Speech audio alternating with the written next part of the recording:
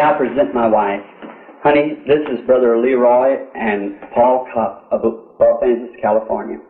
Delighted to have you in our home, Brother Kopp. Brother Branham, in your two great campaigns at Los Angeles, at Calvary Temple, we noticed that the Lord Jesus Christ worked with you in a very special manner. With these marvelous gifts, these earning of the spirits of men's hearts, as well as the sicknesses of their body and the signs of healing and miracles that were wrought, we thought it was wonderful. We're interested, Brother Branham, in hearing more about this unique ministry that God has given you. Very well, Brother Kopp. Let's go back to the beginning. I was born in eastern Kentucky in a little log cabin near Burkesville, Kentucky. The morning of my birth, I'm told of my parents that there was a light came into the room and hung over me. My people was not a religious people. They did not go to any church. Of course, this caused quite a stir among them. It's followed me all the days of my life. Recently, they took a picture of it in the scientific world, as shown here. You're probably familiar with this picture. It was proven by science that it was the only supernatural being that was ever scientifically photographed. To my opinion, it's the same angel of God that followed the children of Israel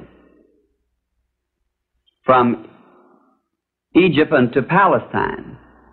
You know, as a scholar yourself, that was the angel of the covenant, none other than our Lord Jesus Christ. And when here on earth, manifested in flesh, he did not claim to be a great person.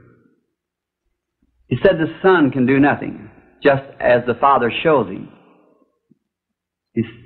In St. John, the 5th chapter, perhaps you're acquainted with it, the Scripture, Jesus passed through this famous pool of Bethesda. He found many crippled people there, blind, halt, lame, waiting for the moving of the water. It was strange that he just ministered to one. But if you'll notice, he knew where that person was. The Father had showed him. He healed this one. Perhaps he wasn't crippled.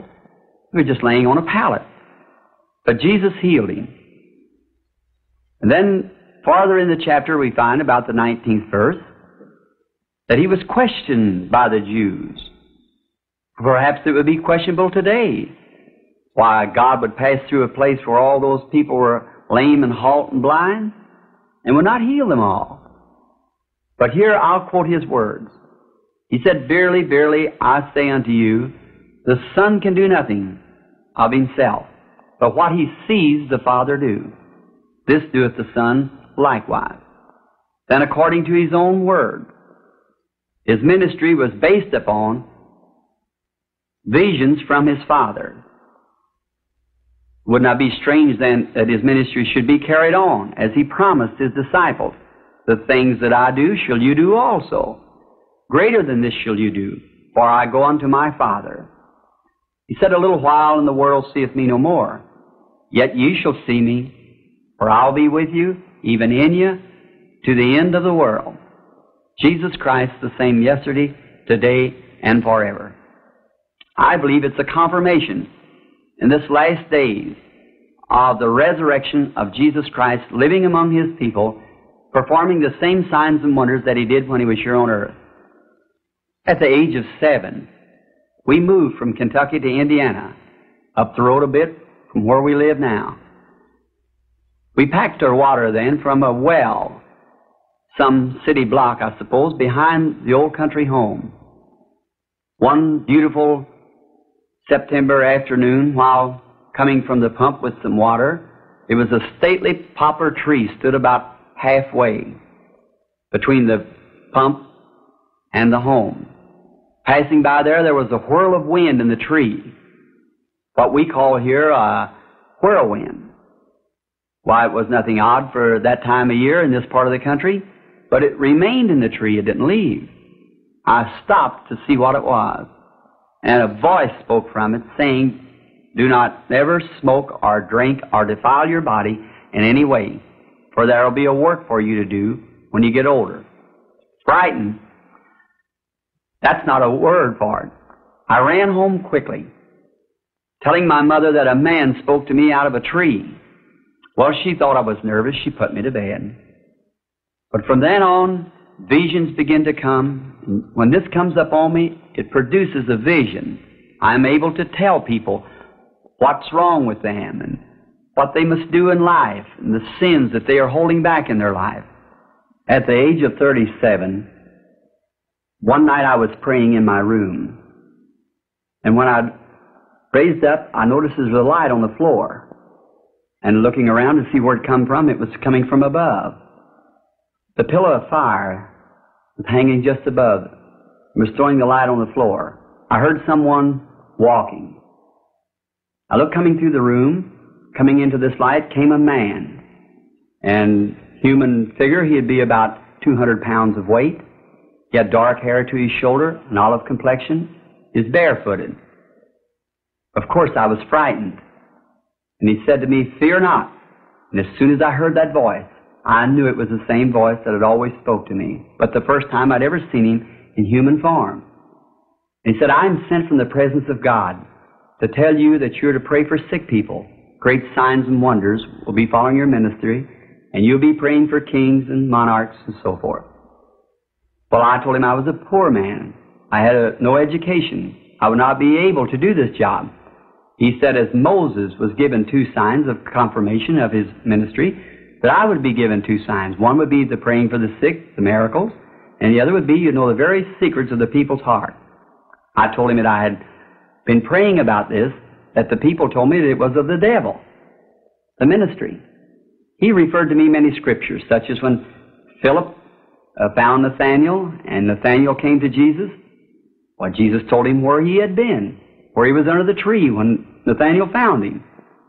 And many other scriptures, such as the woman at the well, how that she was revealed, her sins to her. When Jesus told her that she had 5 husbands, she ran into the city and said, "This is the Christ." Many other scriptures he referred to. I told him I would go. He gave me the assurance that he would be with me always. As you know, Brother Kopp, and the world knows of the great things that's been taking place in the ministry. We were thinking about whether these visions, I would remember them very long. Some time ago I had one, about 4 years ago, to be exact, of a little boy being dead on the side of the road, struck by a car and killed. And he was to be raised from the dead. Well, I told everybody about it, prophesied throughout the United States and Canada. Thousands of Bibles had it written on their flyleaf that this would take place. One day while we were having campaigns in the Scandinavian country, we were coming down through Finland from Kuopio. And there was a group of people gathered on the side of the road. They were hovered over some sort of a farm.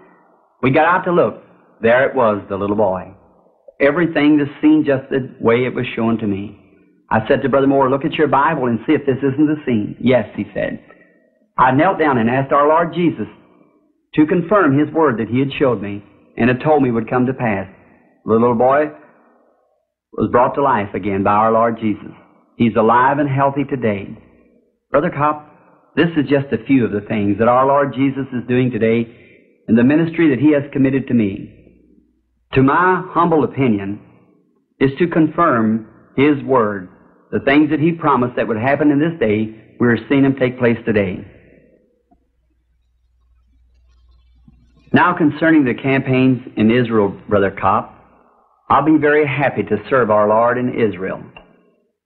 I believe that my ministry will be very effective to the Jews, because, as the Scripture says, the Jews seek signs, the Greeks wisdom. We believe many Jews and others there in the Holy Land will come to believe that the Lord Jesus Christ is the Messiah when they see a Christian fulfilling the prophecy of Joel in the Old Testament. Yes, Brother Kopp, I'm sure that you're referring to Joel's prophecy in the Old Testament, Joel 2:28, how that he prophesied, saying that in the last days He would pour out His Spirit upon all flesh. The sons and daughters would prophesy. The old man would dream dreams, and the young man would see visions. Well, Brother Branham, I guess we'll have to say goodbye for this time. It certainly has been a great pleasure and very edifying. We'll have to be running along, but we will see you, God willing, in Chicago in the next couple of days. Well, gentlemen, it's been a pleasure to have you in our home tonight. We'll be praying together for the success of the Chicago meeting. And by God's grace, I hope to meet you there in the next few days. Would you care for some tea before going? Oh, thank you very much, Sister Brown. That'll be just fine. Thank you. Thanks, honey. Now, to you who believe, the angel of God who has been sent to me to help you to believe Jesus Christ is not 2 foot from where I'm standing right now. If you believe me to be His servant, you'll take my word. I can't make you believe it. You only have to believe it. He's here now at the platform. Now the Lord bless you while I talk to the woman. Everyone be in prayer. These are sick people. Now if this lady says that she is a stranger to me, I never seen her in my life, no way at all of knowing her any way at all. Now I could not heal her no more than I could save her. And you know I couldn't do that. But Jesus Christ has already did all of that when He died at Calvary, but He sent gifts into His church. Is that right? If it is, say amen. Right. And the gifts are to what? Edify the church. Is that right? In other words, to see believers, unbelievers come in and say, truly, the Bible said, if you all speak with tongues and there come in the unbelievers, well, they'll say you're mad. But if there be one prophesy and reveal the secrets of the heart, then won't that unbeliever fall down and say, truly, God is with you? Is that right? That's exactly right.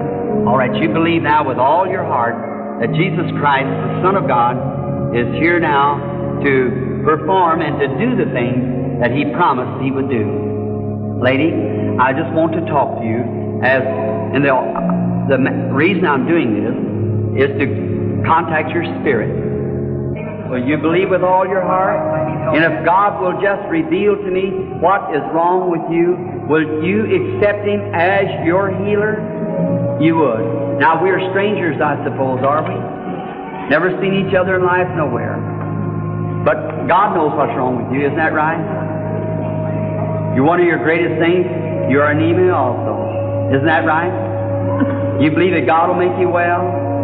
Lord Jesus, I pray that You'll heal the woman. Make her well, Father. May she go from here tonight and be made completely whole. In Jesus Christ's name I ask it. Amen. Now, go rejoicing. Pray. Now, that's according to your faith, sister. See, He never told me one thing, just said what was wrong with you. Watch what He says, see. What He tells you, that you do. Now, that's totally up to you, see. You believe it. You said you'd accept it. Now, He took it your word. You take Him at His word. Go testify the same, you'll get well. Amen. Let's say, thanks be to God. Amen. I trust that God is blessing you all out there now to where you can't disbelieve any longer. It would be a sin for you to disbelieve now.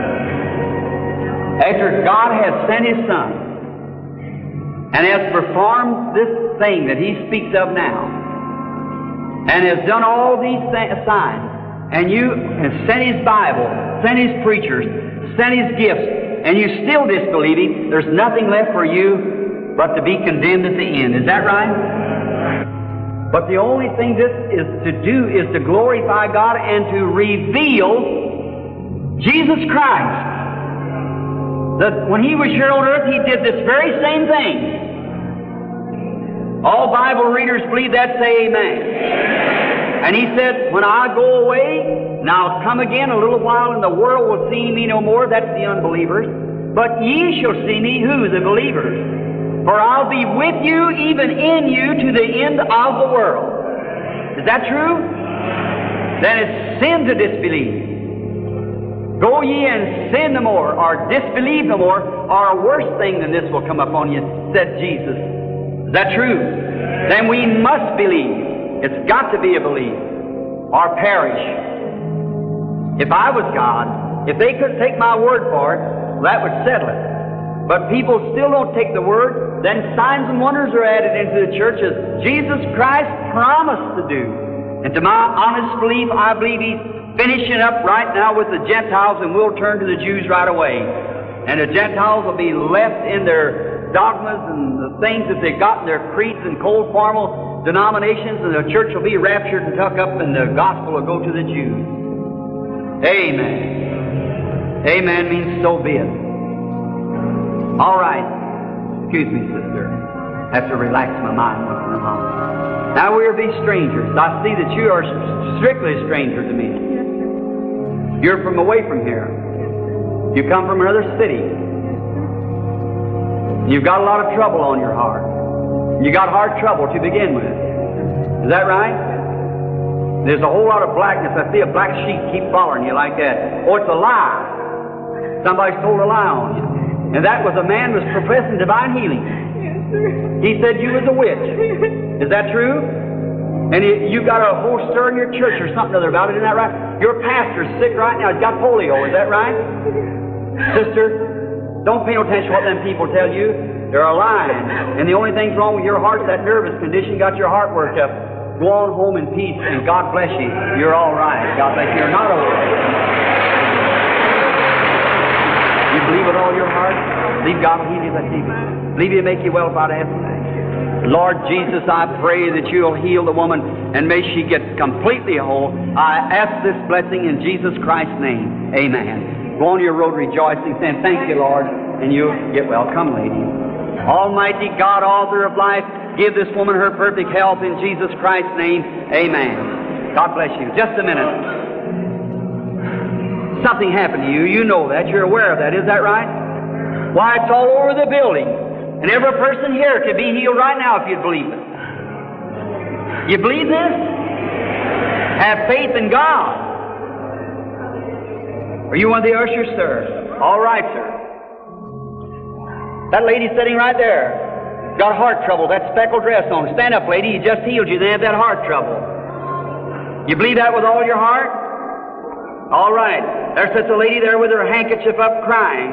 Just had a lick on the head the other day. She's got a headache. It's causing it. Is that right? Stand up and accept your healing in Jesus Christ's name. Amen. How many of the rest of you want to accept your healing? Jesus Christ is right here now to heal you. Do you believe that? All that wants to be healed, stand to your feet right now. Every person in the building that wants to be healed, stand to your feet. Raise up your hands like this to God. Almighty God, the author of life, the giver of every good gift, as Thy Spirit is here tonight, I pray that You'll heal every person in this building. Thou art here. The Holy Spirit is here. And I now, as Your servant, along with these other servants, curse every disease that's in here. May the Jesus Christ, the Son of God, heal every person in here. Satan, leave these people in Jesus Christ's name. Now that the people that's got their hands up, say, praise God, and go to rejoicing, giving God. All right, brother.